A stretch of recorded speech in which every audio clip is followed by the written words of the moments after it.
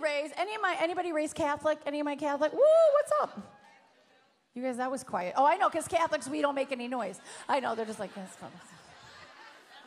Stand up, sit down.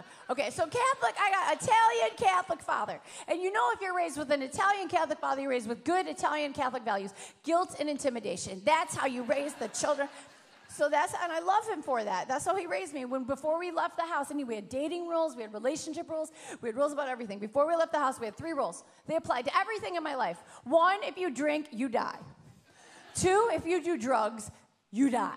3, if you kiss a boy or come even close to it, Kerri, not only will you die, you will burn in the eternal fires of hell forever and ever and ever. Now, preschool's going to be great, okay?